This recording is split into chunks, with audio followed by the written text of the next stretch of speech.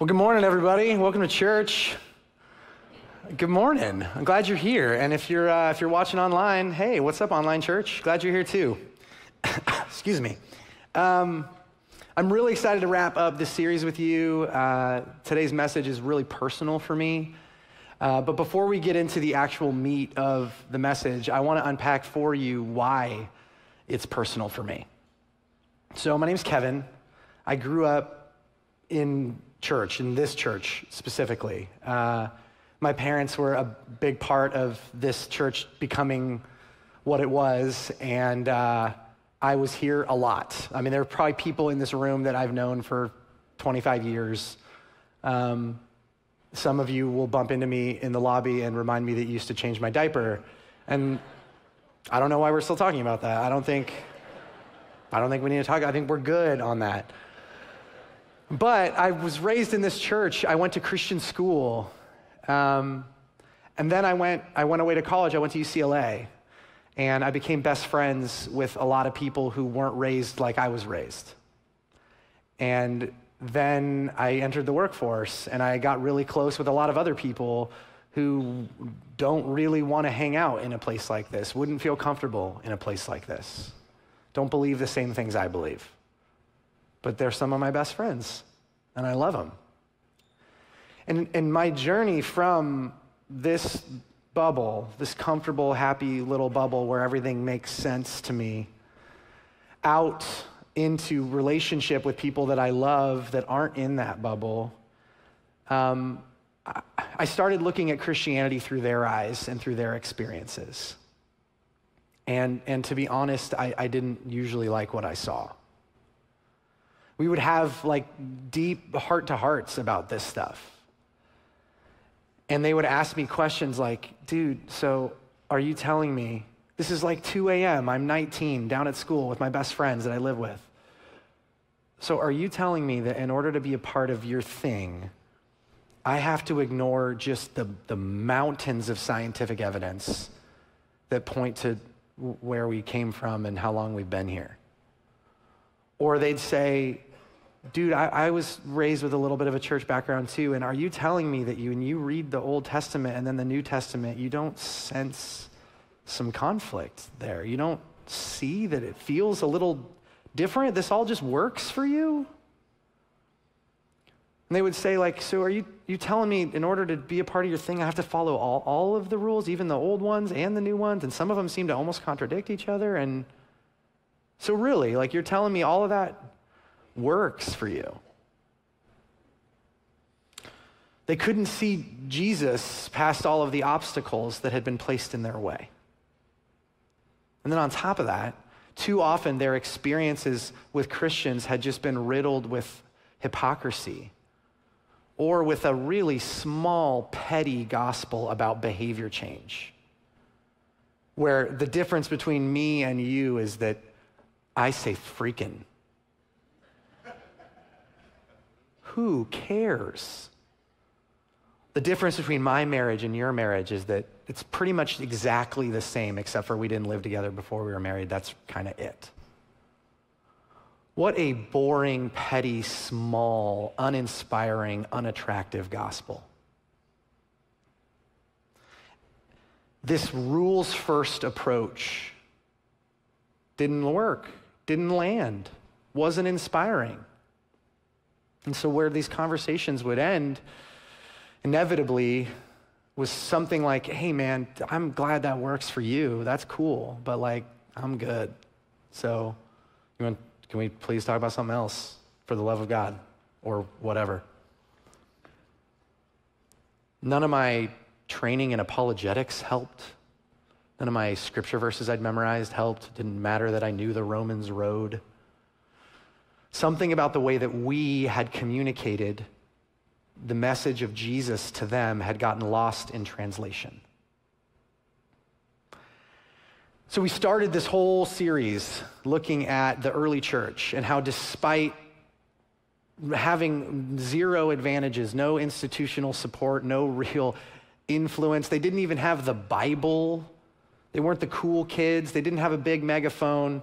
If anything, everything was stacked against them. They didn't just not have institutional support, they had institutional opposition.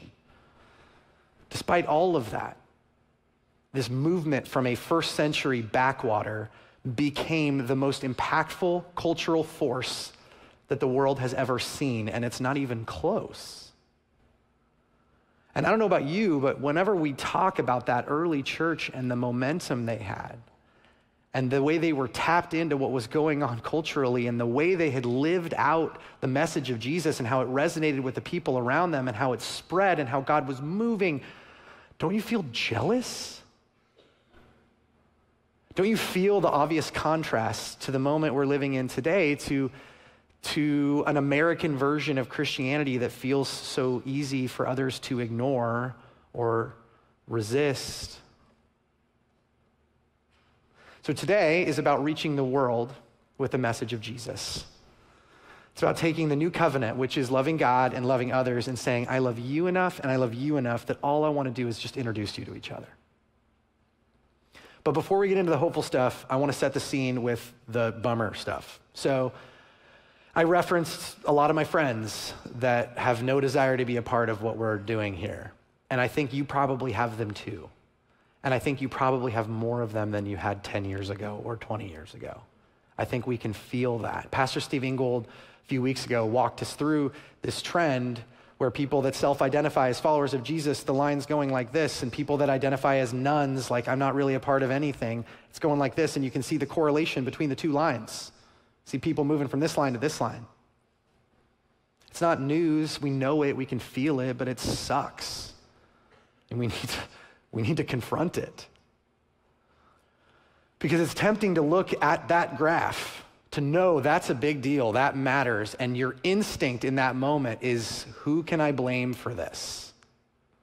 It's moral relativism. It's the decay of Western society. It's the collapse of traditional family values. It's social media. It's the Super Bowl halftime show. It's something else that's not me, that I'm not to blame for. It feels better to do that. But there's a principle that I try to live by in my work life, which is that when faced with bad news, always be skeptical of convenient narratives. Basically, what that means is that when you're faced with bad news, the way we are wired is to externalize it, because confronting bad news and owning our part in bad news is uncomfortable, and we want to move away from things that are uncomfortable. That's where our instincts take us. So always be skeptical of those convenient narratives. They might be true, they might be false. Sometimes things happen that aren't your fault. They are someone else's fault. I'm not saying it's always your fault. I'm saying you have to recognize the bias that we all already have, which moves us towards it's someone else's fault. So a better question, a more helpful question to ask here is, what part of this is on us? How have we misrepresented the message of the way of love that Jesus brought? Why isn't it as attractive and winsome as it should be, as it could be? And are we taking the key, foundational, important, inextricable pieces of what it means to follow Jesus? Like in week one, when we were building that Jenga stack, just the foundation, the most important pieces of that. Have we taken that and have we packaged it with a bunch of other stuff that's less important, that's more confusing, that's more subjective? And have we said, this whole thing, this is the gospel, you have to swallow this whole thing hook, line, and sinker, or you're not one of us? Have we been doing that? This is a question that we need to wrestle with. But I also have good news to share. I think we're all familiar with the idea of approval ratings. And if you're not, it's an election year, so you're going to hear about them a lot.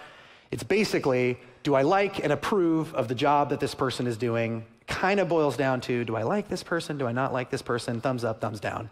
Pretty simple poll. And in a statistically significant representative sample of Americans, they asked for Jesus' approval rating. And Jesus comes in at 90%. That is our good news. We're going to talk about this more in a second, but for context, I want to give you some other folks. So Abraham Lincoln comes in at 91%. So just like a little better than Jesus. The Beatles took a bunch of heat for being saying they're bigger than Jesus, and it turns out Abraham Lincoln the whole time. Mother Teresa comes in at 83%. And that's like a high number, but then I like to flip that and go, who are the 17% of people that are like, Mother Teresa, disapprove. Not my cup of tea, just her whole vibe. It's not for me, okay? The whole giving your whole life to serve the people that are the most desperate and just encouraging other people to love. I'm glad that's your thing, not my thing. Not into it. Disapprove. Santa Claus comes in at 67%. Which to me is a very surprisingly high number, because this is what we're saying. Hey, you know that guy who proudly watches you while you sleep and then sorts all of your actions into good and bad, breaks into your house once a year, eats your food, and then takes credit for the presents you bought your kids? 2/3 of Americans are like, yeah, that guy. But this would not be a poll of Americans if not for the winner of the poll, which is, drum roll please, yourself at 93%. So that means that there are 2% of Americans who are like, Abraham Lincoln? Nah. Have you met me though? Pretty good right here. And there are 10% of Americans who are like, you know who's better than Mother Teresa? Me. I'm pretty great. Anyway, back to the actual relevant part of this poll, which is this piece of good news. People love Jesus. Even people that don't know why they love Jesus. Even people who would never hang out here. Even people that don't like us. Even people who we've given a good reason not to like us can see past that to Jesus. Something about interacting with pure, unfiltered Jesus touches something inside of us, strikes a chord that we didn't even know was there. And the reason why is there's this phrase in Scripture that says deep calls out to deep. And when I see the results of this poll, that's what I see, the deepest part of me.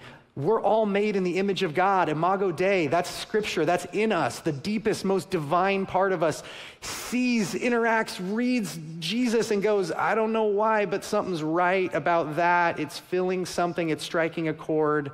I can't articulate why, and I don't actually like most of his people, but that dude, something is there. They don't like us as much, which is not great. So, here's my big takeaway. And this is what we're going to spend the rest of our time on today. We are still figuring out how to translate the eternal, unchanging message of Jesus for this specific time and place. We're still figuring it out.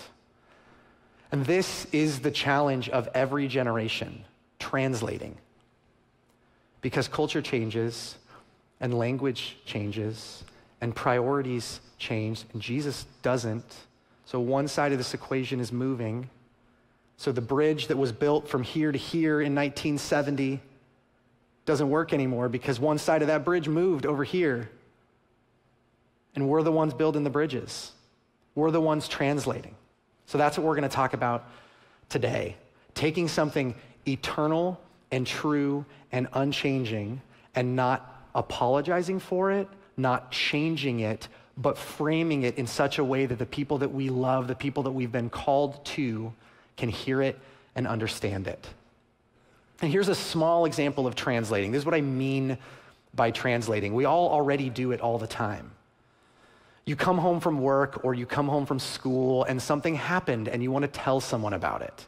And so you're doing that thing where you're like, how do I give you the relevant details that you actually need in order to understand the point I'm trying to make, or the story I'm trying to tell, or the punchline that I'm trying to get to, so that by the time I get there, you actually get it. You have the context that you need in order to laugh at my joke or just empathize with me because someone was being lame and I want you to understand that I had a crappy day, or I have a question for you that I want your advice on, or whatever. But I'm going to be translating my work, my school, whatever environment for you so that we can connect over this thing. You do it 10 times a day. My wife is a musician, And the number of times in our marriage when she's been trying to explain something musical to me because she has a question for me or she wants me to empathize with her, and she sees me just trying my best to get it, and then at a certain point she sees my eyes glaze over, and I can like watch her die inside just like a little bit as she realizes that I'm not going to be able to be helpful here, as something is lost in translation. And it's not just in what we say, it's also in what we do. This was Chris's whole message last week. Chris's whole message was, what does love require is the question we ask in a particular context, because I might do or say something with a particular person in a particular context that is good, that is right, that is the right thing to do. I could move into a different context, those exact same words, that exact same action could be the wrong thing to do. It's the essence of the new covenant. In the old covenant, we had all the rules, just check all the boxes. It's just do this. There's no translating required. But in the new covenant, it's so simple. It's just love me, love each other. That's what God's saying to us. So you take this really, really simple thing, but you have to apply it to everything. The way you talk and the way you act and the way you spend and the way you vote and the way you fight and the way you parent and the way you work and the way you insert verb for thing you do in life. The new covenant touches that and informs that. So if you've got to apply something really simple to something really broad, and then, oh, by the way, the context is always changing, everything's just getting more complicated and nuanced all the time, of course we're translating. It's what the new covenant requires. And we didn't start this whole translating thing, Jesus did. The incarnation of Jesus, and incarnation is a fancy church word, and it just means took on a body, like carne is meat. God became meat. That's incarnation. He did, I mean, it's true. The incarnation of Jesus was in and of itself God translating himself for us. God became a person that we could touch, that we could listen to, that we could smell, that we could hear, that we could experience in the way that we can experience things. God, who exists as this infinite thing that I can't wrap my brain around, that I don't have words for, became a person with a body so that we could finally stop misunderstanding him. He translated himself. And then once he shows up, all he does is walk around pulling from the cultural, political, physical context around him to explain big, important things in ways that the people around him will get it. He wants people to understand just how big love your neighbor is, so that when they say, and then so someone asks, well, then who's my neighbor? And he tells the story of the Good Samaritan, which is an incredibly powerful story, but to us it doesn't mean anything because we don't have any type of feelings towards Samaritans. Even when we teach this story now, there's the, hey, reminder, this was the xenophobia and racism that existed here. So this is why this was such a powerful, revolutionary type of statement that would have knocked everybody on their butt. Whoa, you mean the Samaritans are my neighbor? If he was right here and I was like, Jesus, who's my neighbor? He would not tell me the story of the Good Samaritan. He was translating for those people. He's hanging out with a bunch of farmers. And he wants them to understand how powerful and transformational faith can be. So he talks about a mustard seed. And he says the mustard seed, the smallest of all the seeds. And guess what? That's not even true. There are smaller seeds. But in that moment, Jesus isn't going, okay, so the mustard seed's really small. There are actually some smaller seeds. And in like 1,500 years, you guys are going to figure out this thing called a microscope. And you're able to see things that are smaller. And actually, the seeds that are smaller, they're not even native to this region. Anyway, what was the point? Something about faith. I think faith is good? No, he's just reading the room. And he's like, oh, the smallest seed you know about in your context. Let me tell you something powerful, explain something big and important and eternal about what faith is using what's right here that you understand. He's translating. And then as Jesus gets ready to leave, he's so clear that we, his church, have inherited his power, his authority, and his responsibility, which is translating the message of the way of love for the people around us. And then thankfully, he gives us Paul, who shows us the way. So that's the text we're going to be in now. If you have a Bible, turn to Acts 13. We're going to walk through two sermons. We're going to walk through two completely separate, different, could not be more different translations of the same one eternal truth given to us by the same guy. The first comes to us in Acts 13. Paul is in Antioch. He's in a synagogue. And I'm not going to give you, we don't have time to go through Paul's whole amazing transformational journey, but I need to give you the cliff notes because it matters so much. Paul used to be Saul. Saul was, by all accounts, the most zealous, the most studious, the most academic, the most righteous, the most passionate articulator, defender, student of the Old Covenant. To the point that as Christianity began to take off, Saul at the time was literally facilitating the murder of Christians because of the threat it posed to the old ways and what he thought the affront to Yahweh, his God. Then he's on his way to Damascus. God knocks him down, explains himself, translates himself to Paul, and Paul's whole life flips. And what he becomes is arguably the most important translator of the good news that the world has ever had other than Jesus. So that's Paul. He's now Paul. He changed his name from Saul to Paul. This is who he is now. So he's in synagogue. He's with his Jewish brothers and sisters. These are his people. He's been waiting his whole life to translate this for these people.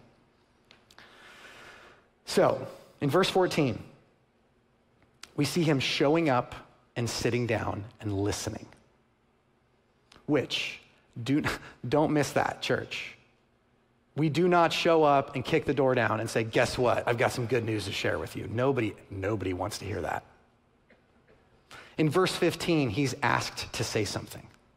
Then in verse 16, he begins his translation. He starts by referencing the beginnings of the Jewish faith. Guys, do you remember Abraham? Do you remember God calling us? Do you remember God making a people where there was no people? And then do you remember Egypt and slavery and the Exodus and then the promised land? And now we have a land, we have Israel, and then David, our king, the hero of our faith. And then he connects the dots from David to Jesus. In this moment, he's establishing his Jewish bona fides with this group. Remember, I'm one of you. I know these stories. I've earned the right to say these things. I'm about to turn some stuff upside down, but it's not because I don't understand it. It's because I do understand it. And that's why you should listen to me. In verse 26, I love this. I'm not going to pretend to fully understand what the Jewish emotional journey must have been in this time and place, but I can imagine if I'm trying to put myself in their shoes that it's a little bit complex because yes, Jesus' message is awesome, but it was cool because we used to just be God's only special people. God was kind of ours and nobody else's. And then Jesus showed up and he said, yeah, it is for Jerusalem, but it's also for Judea and it's also for Samaria and it's also for the ends of the earth. It's for everybody. That's how big this new covenant is. And so for the Jews, I can imagine a little bit of like, yeah, that's cool and I'm excited about this message, but also it was kind of fun to be special. And for generation after generation after generation, this has been part of what bound us together as a people. And it kind of feels like that's going away. And in verse 26, Paul says, fellow children of Abraham and you God-fearing Gentiles, it is to us that the message of salvation has been sent. This is still the culmination of our story. Jesus was still a Jew. We're still important. We're still a part of this, guys. It's still us. He's translating. He's reading the room. He knows them well enough to understand the journey they must be on, and he meets them in that journey. In verse 32 and 33, the whole message turns. We tell you the good news. What God promised our ancestors, he has fulfilled for us, their children, in Jesus. Guys, do you remember that story I told you of the Jewish people? The culmination and fulfillment of that story is the person of Jesus. And then he unpacks why this is so different from the old covenant and draws a juxtaposition between old and new covenant that nobody in the room would have missed. Therefore, my friends, verse 38, I want you to know that through Jesus, the forgiveness of sins is proclaimed to you. Through him, everyone who believes is set free, which, by the way, is a justification you were not able to obtain under the law of Moses. Guys, you know that feeling we all have where it never feels like enough, where we can't be set free? Fellow Jews, you know this feeling that we have together. Guess what? Jesus fixed it. Jesus fulfilled it. The old covenant was a start, but it wasn't enough, but the new covenant is here. He quotes Psalms and Isaiah and Habakkuk. He's quoting writings that they're familiar with and authority that matters to them and references that they will get. And then, despite some opposition from the leadership, verse 44, on the next Sabbath, almost the whole city gathered to hear the word of the Lord. Verse 49, the word of the Lord spread throughout the whole region. It worked. But this sermon gets even more powerful when it's juxtaposed against another sermon he gives just 3 chapters later. So turn to Acts 17, verse 16. Same guy, same eternal truth, completely different sermon, completely different translation. Now, so he was in Antioch in a Jewish context. Now he's in Athens. He's in a city that doesn't know Jesus yet. A city full of the types of behaviors that the old covenant forbade, but especially idol worship. The city's full of idols to other gods that are not our God. And there's even an altar to an unknown God, a catch-all, the great God TBD. Just in case we don't know this one. Paul knows God pretty well at this point. He knows that God is not a big fan of idol worship. It's kind of hard to love the Lord your God with all your heart, soul, mind, and strength when you're sharing that heart, soul, mind, and strength with another God. He knows. So Pharisee Paul, legalist Paul, pre-encounter with Jesus Paul, Saul, I think we know how he would have reacted. I think we know the sermon he would have preached. I think we know what his opening line would have been. People of Athens, I can see that you are a very rebellious people. I can see the idols that you've put up. God is pissed. You should be scared. His judgment is coming. Saul out.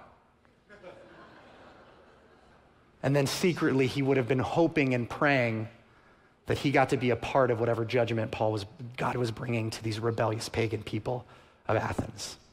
But after encountering Jesus and embracing the new covenant, let's look now at this translation. Verse 16. While Paul was waiting for them in Athens, he was greatly distressed to see that the city was full of idols. And this part is so important because Paul didn't show up in the light of the new covenant and go, who cares, guys? Just love each other. Don't worry about sin. It's fine. God doesn't care about sin anymore. New covenant. No. Sin is still sin. Right is still right. Wrong is still wrong. True is still true. False is still false. But Paul knows that we love God because he loved us first. The obedience, the behavior change that people see in us, if it's going to last, if it's going to go deep, it has to be connected to a transformational experience with the overwhelming grace that God has shown us. That is why people change. Behavior change by itself is boring and petty and small. It doesn't matter. It doesn't stick. It's why you start your diet and you're on it for 2 weeks. Paul knows they need to encounter Jesus if things are going to change. So instead of being mad at them, instead of saying, I can see that you are a very rebellious people, how does he open in verse 22? And this, as a reforming legalist, personally, multiple times this week, it's been hard for me to get through this. People of Athens, I see that in every way you are very religious. People of Athens, I can see how hard you're trying. People of Athens, I know that the way you're missing the point is different from the way I was missing the point, but I can see that it's motivated by the same thing that's common to all of us, to know God and be known by him. I can see that that's all you want, and that's all that I want too. I see your hustle. I respect it. I know what you're after.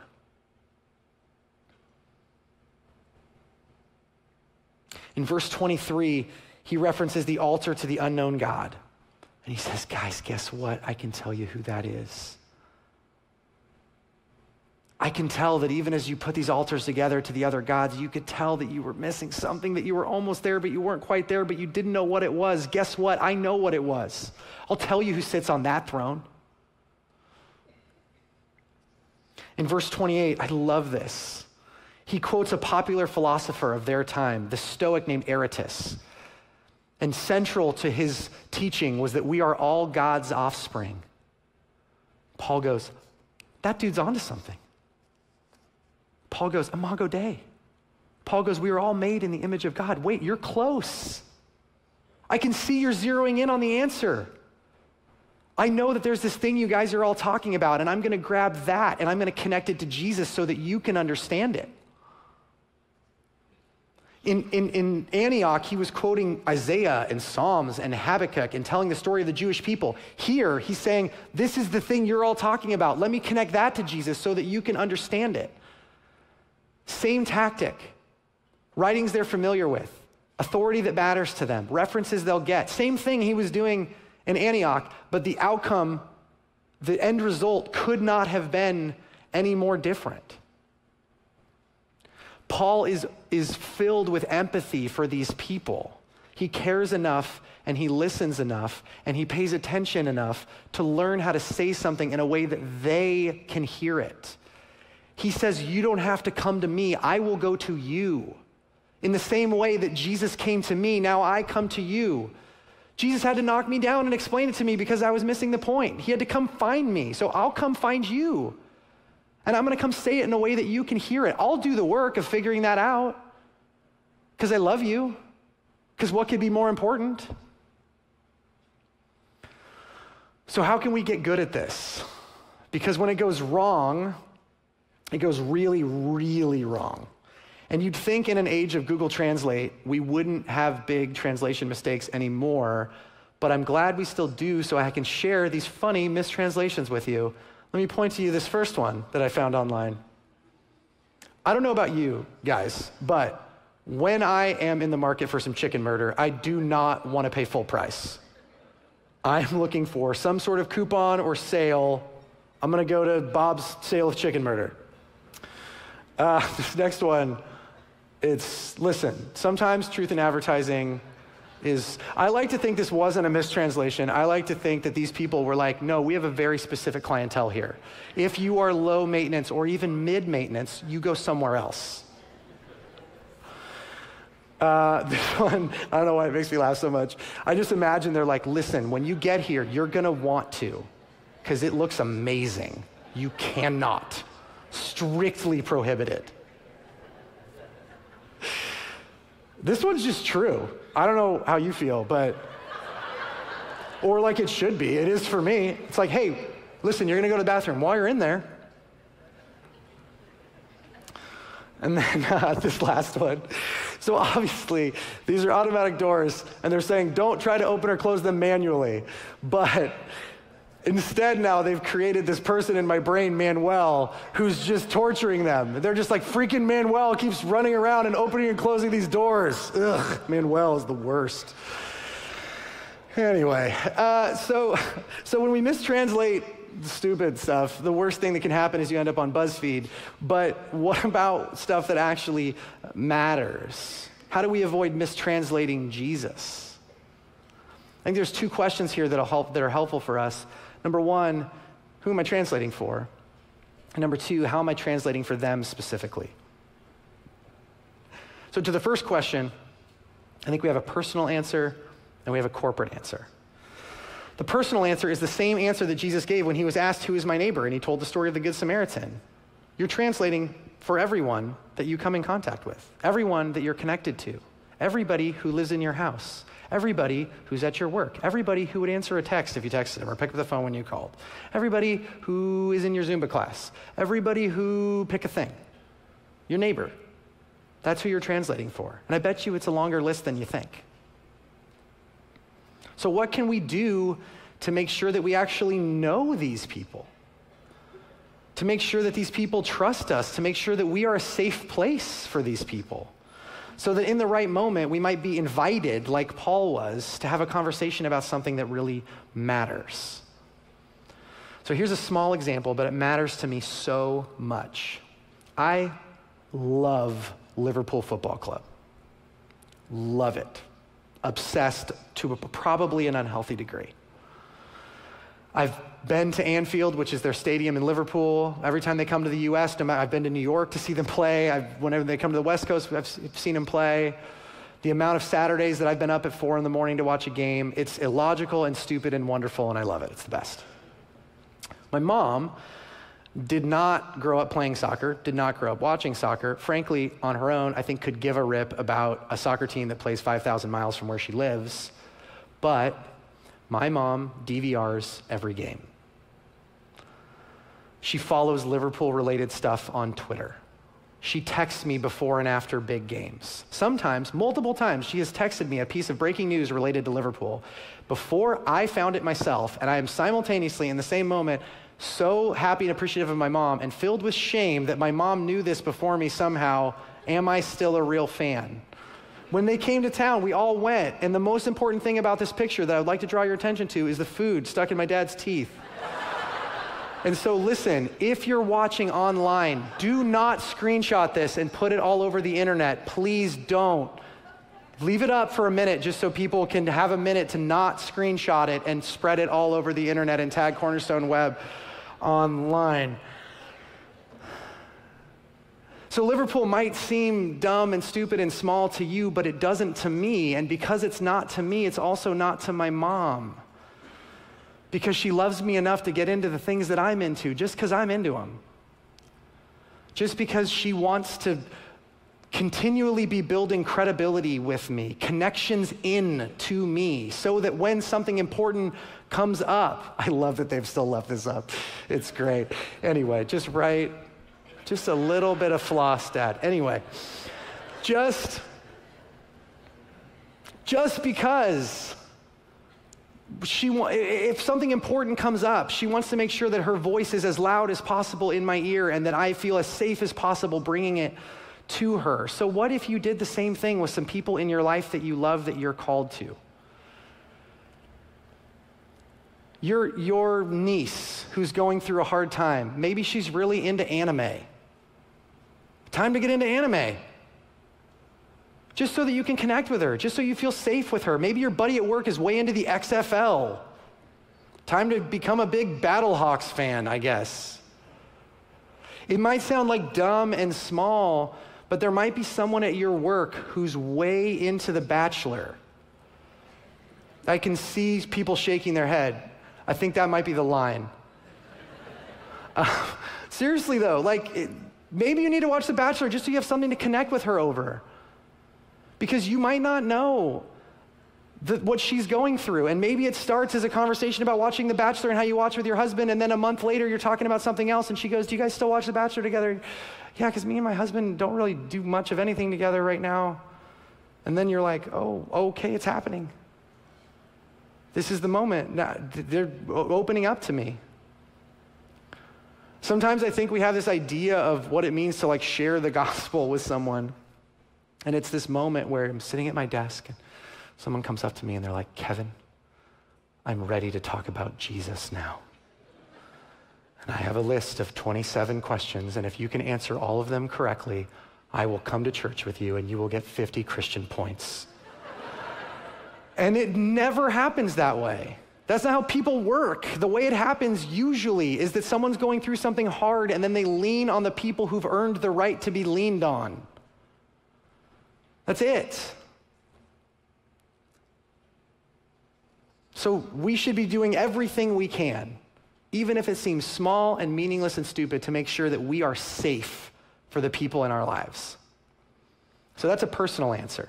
But there's also a corporate answer, because we, as individuals, are translating for our neighbor, but then we as Cornerstone, all of us, are translating the eternal message of Jesus, the way of love, for the 2020 East Bay. And then we as capital C church are translating for the entire world. So there's a corporate answer here too. And the message that I would like to give is that the corporate answer is nothing more, their corporate translation is nothing more than the sum total of all of our individual translations, right? You just do your thing with your group of people, you, and then it all builds and then we're good. And I think that used to be true, and it's still kind of true, but the internet kind of changed all of that. Because the way one Christian acts on a very public internet can affect a lot of people all at once.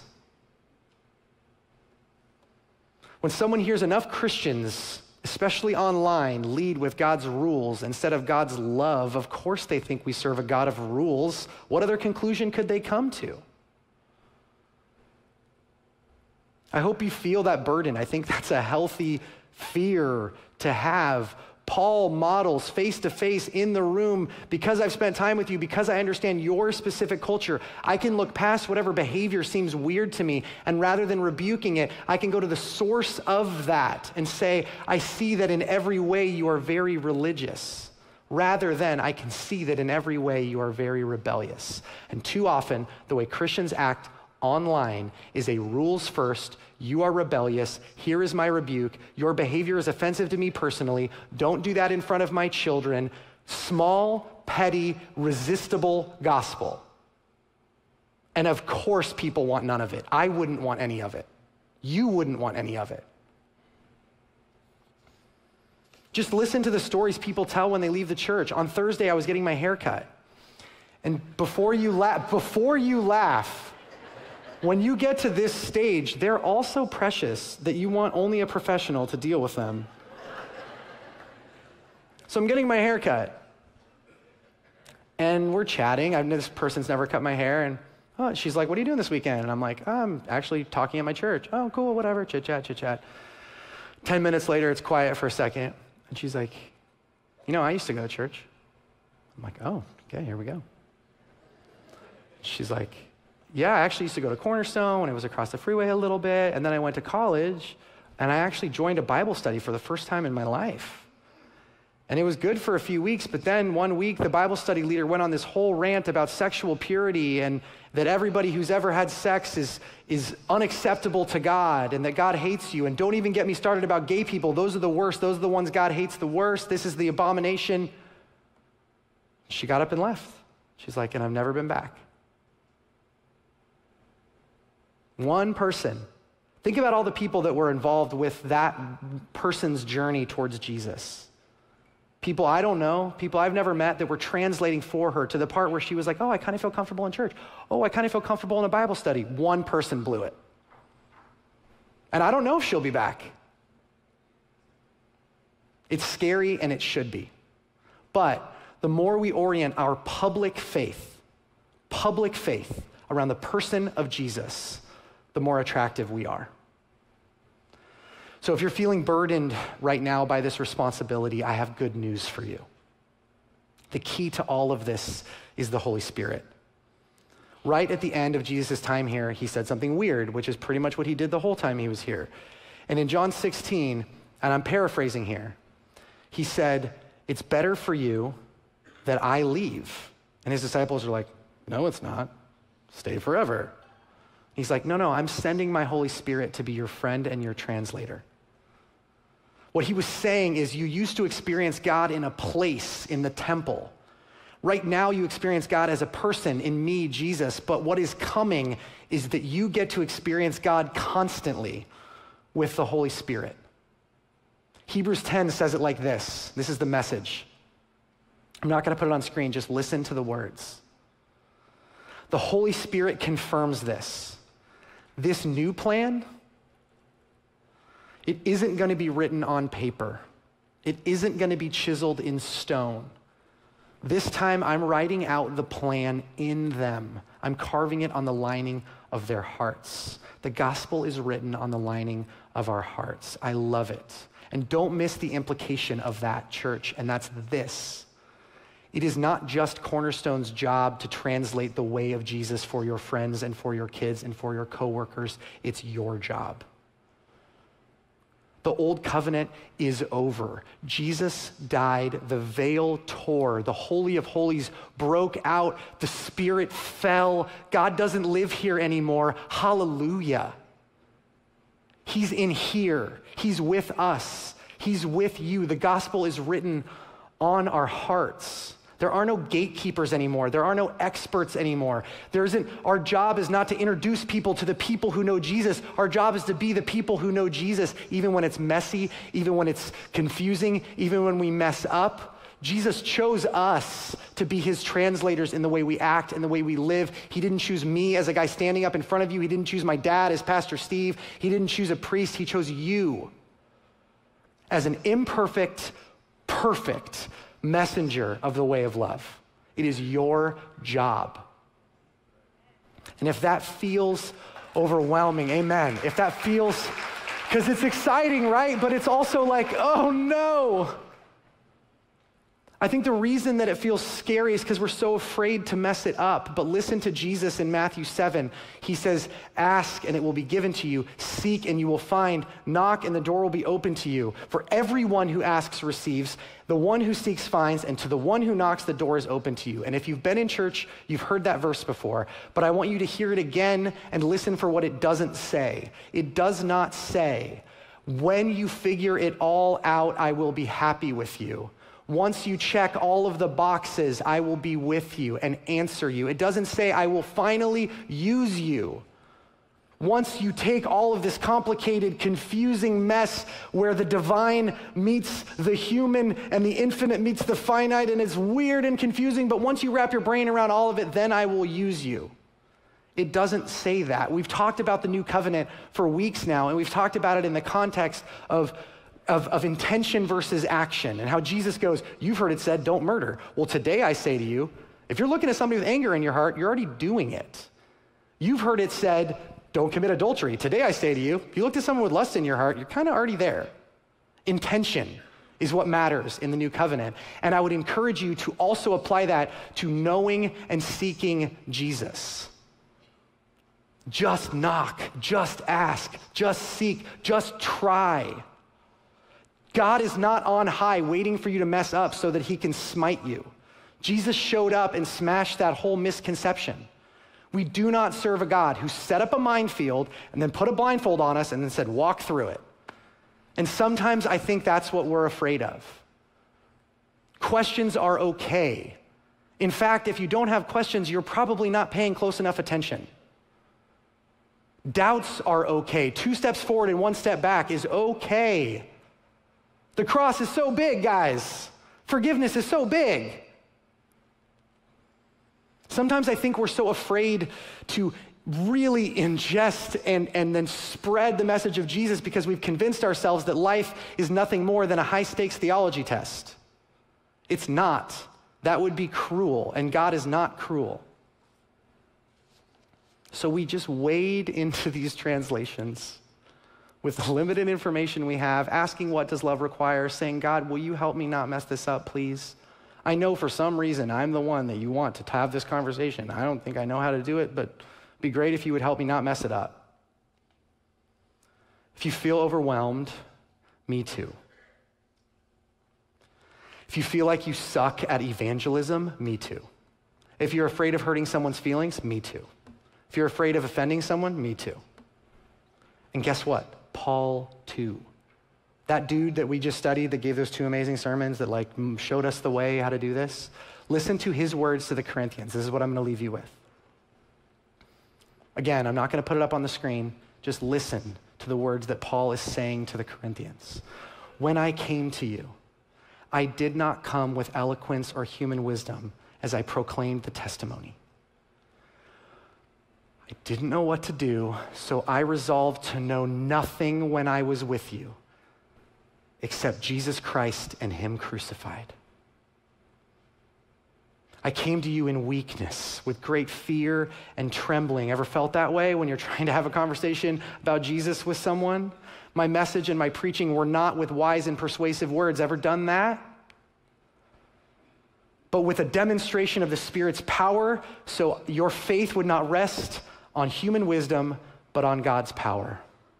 Nothing except Jesus and him crucified. That's the greatest evangelist the world has ever seen. Saying, if I just focus on nothing But the person of Jesus and the fact that he loves us endlessly, I'll probably do my best and not mess it up. That's my North Star. That's what I'll come back to. And that is the crux of our message to the world, guys. Let's not confuse it. Let's not overcomplicate it. Let's not add a bunch of other things to it.